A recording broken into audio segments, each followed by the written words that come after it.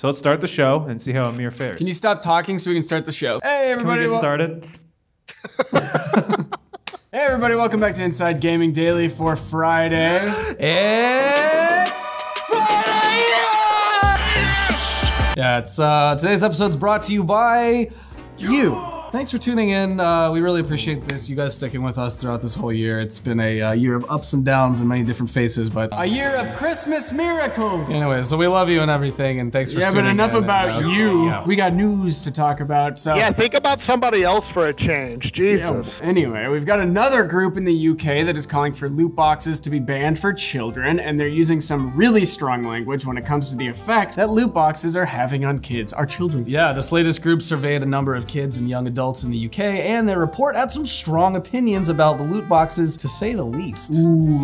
Brian, what am I hitting at here? Oh, they say that loot boxes are, quote, polluting the lives of young people. Video games, am I right? Even worse, the younger the gamer is, the worse the effects are. Oh, you go to war and die for your country? You shouldn't be able to drink a beer, smoke a cigarette, and open a loot box. USA. Yeah, anyway, one teen even told them that he stole his mom's credit card to buy FIFA packs. That's in his defense, most FIFA packs are bought with your mom's stolen credit card. His mom. That definitely deserves a grounding. Maybe pop a dunce cap on that young lad and sit his arse in the corner. Is that still a thing? Yeah, I think so. Yeah. Depends what's in the UK. Yeah, most schools still have dunce caps. They don't have capital punishment in the UK. They just slap a dunce cap on you for homicide. You've been a very naughty murderer.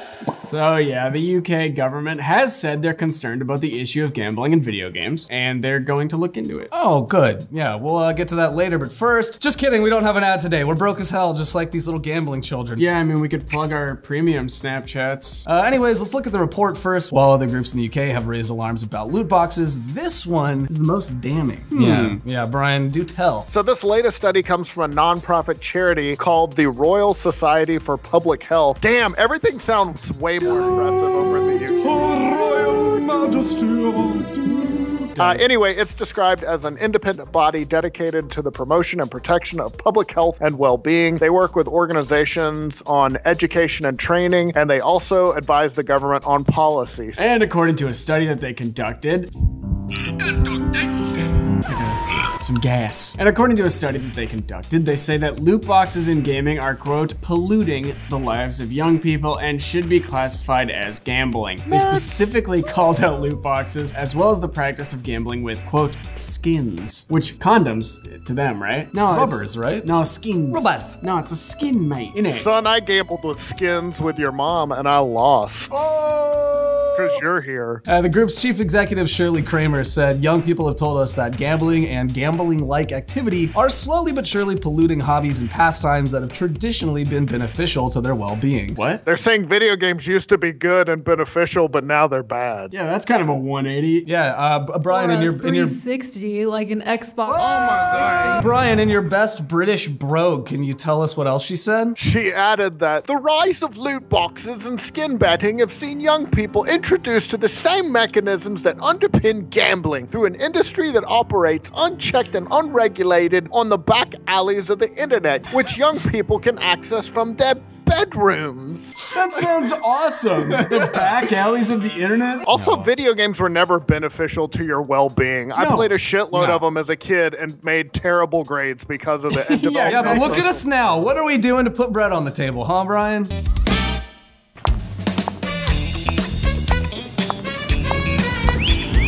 Yeah, well, whenever someone uses the phrase back alleys, it's never gonna be a positive thing. Nothing good happens in a back alley. The study is based on a series of focus groups that researchers did with 79 young people across England, Scotland, and Wales. They divided them into two groups, 11 to 16-year-olds, and a second for those between 17 and 24 years old. Yeah, they also surveyed more than 1,000 young people between the ages of 11 and 24 across the 3 countries as well. The research found that 2 out of 5 young gamers brought loot boxes that more than half believed that video games could induce them to gamble. So some shared horror stories about the effects loot boxes had on them. One 14-year-old from Wales said, when I was 13, I spent all my birthday money on packs on FIFA and then starting to use my mom's card to buy more when that had gone. I knew it was wrong, but I couldn't stop. I'd spend all my time thinking about when I could next get a pack. It's so easy to get caught up in. I was definitely addicted. Is he talking about loot boxes or off? Other people surveyed said that they hate the impact that loot boxes have had on video games. The study found that among the older age groups, there was a feeling that a pastime that they enjoyed and associated with many benefits to their well-being had been quietly polluted by mechanisms they associated with gambling. So older players, aka gamers in their 20s, also showed a sense of concern towards younger players of games who they felt could be less well equipped to manage the risks associated with loot boxes. One gamer in his early 20s wrote, "Gambling and gaming is ridiculous." Are we seriously talking about gamers in their 20s as if they're senior citizens here? Jesus Christ. have you written your will yet? Apparently I should. That guy we were just talking about, he said, "Gambling and gaming is ridiculous. It's jarring and depressing to see a form of media you used to love be held back from its true potential by people who don't even understand it." Yeah, Brian, we got word from a teenager as well, right? A hip young teenager did a Healy and added, "Countless mobile and video games incorporate gambling available to young people who are oblivious to the addictive and reckless behavior it encourages." Some developers have defended loot boxes, saying that in some cases, you can earn the same rewards through normal gameplay, but lots of people surveyed did not buy that rationale. An 18-year-old from England said, "They say that you can win loot boxes through normal gameplay, but the grind to do that is impossible. If it really was easy to get loot boxes that way, they'd make no money, and they know full well what they're doing." I mean, yeah.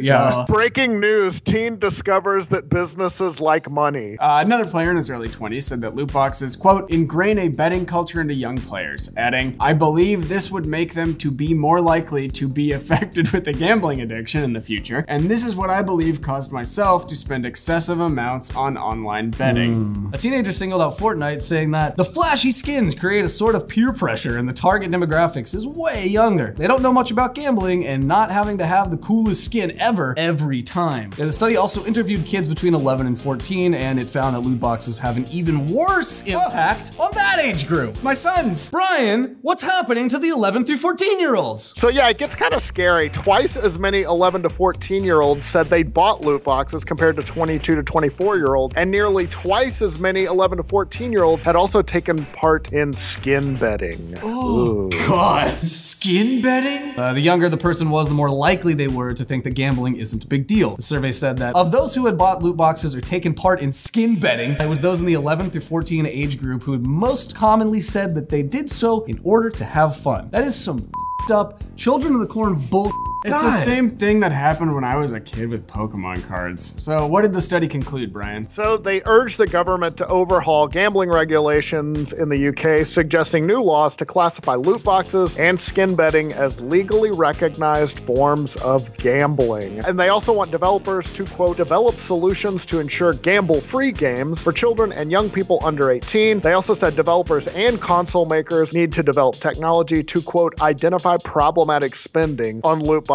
I'm sure they'll get right on that. I mean, it seems like the current government in the UK might be ready to crack down. Yeah, the Conservative Party in the UK won big in a recent election, and they've promised to examine loot boxes. A government spokesperson told The Guardian that problem gambling can devastate lives, which is why we are absolutely committed to protecting young people from gambling-related harm. We have committed to a review of the Gambling Act and take concerns about loot boxes in video games very seriously. This comes after a UK commissioner in October released another scathing report. It said loot boxes can lead to kids spending hundreds of pounds. And gaining hundreds of pounds. There it is. It also recommended that government should regulate loot boxes as gambling. And if the UK does ban loot boxes for kids, it would be the biggest country so far to do so. But never say never, right, Brian? Yeah, over the last few years, we've talked about this a lot. We've seen a number of governments around the world either ban loot boxes like Belgium and the Netherlands, or say they're looking into the practice like here in the good old US of A. Yeah, the significance of this latest report is that it provides more of a foundation for loot box opponents. It strengthens the case that these mechanics are similar, if not identical, to gambling, and that they're hurting kids. They're similar, they're just not as cool because you're not actually playing for money. You're just playing for skin. Ooh, I love to get a whole a box full of skin. There's no high greater. Yeah, well, if all of this becomes the narrative that we're talking about here, it's gonna be very hard for loot boxes to survive. I mean, at least in their current form. We'll see what happens, but Merry Christmas. Oh yeah, that's right. Yeah, that's the whole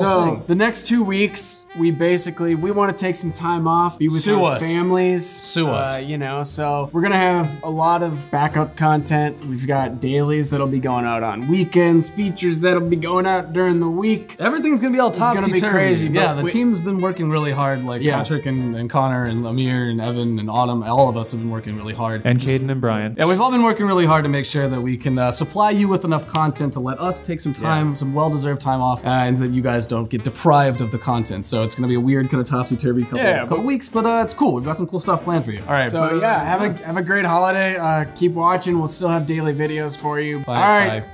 Thank you. Or if you don't celebrate the holidays and don't believe in jack, that's cool too. Hey, welcome back to Inside Gaming Daily for Tuesday. Oh, it's Transactional Tuesday? Skewered. We got another sign that the UK is about to crack down hard on the practice of loot boxes, which could have ramifications for the rest of Europe. A commissioner there just released a pretty scathing report after interviewing dozens of children, weird, who play games like FIFA and Fortnite. So yeah, it's the second time in about a month that UK